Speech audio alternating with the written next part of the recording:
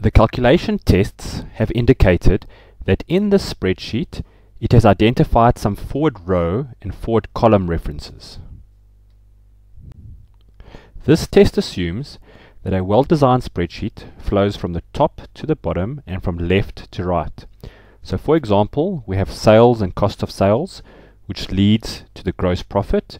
We then subtract operating expenses, marketing expenses, and we get to the net profit. And year 2 follows year 1.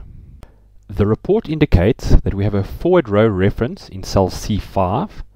So if we go to C5, we'll see it's actually a calculation. Where we look at it, we see it's referring to the operating expenses and doing a bit of a calculation. So we need to understand if that is correct.